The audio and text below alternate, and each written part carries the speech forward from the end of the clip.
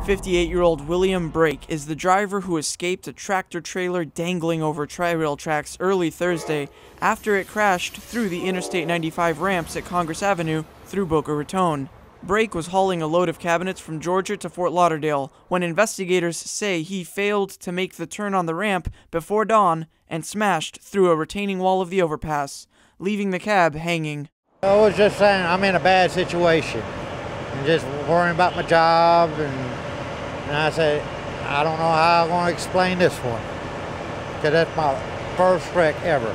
Until trains were able to use the tracks again, tri-rail commuters were delayed and the system set up a bus bridge between the stations in Boca Raton and Delray Beach. Traffic on the main line of I-95 was not affected, but the dramatic scene caused significant onlooker delays on the highway. The I-95 ramps to and from Congress Avenue remained closed as public safety crews and an industrial tow truck determined the best way to safely harness the truck's dangling cab. Additionally, the truck's two 55-gallon tanks of diesel fuel ruptured during the crash, requiring a cleanup.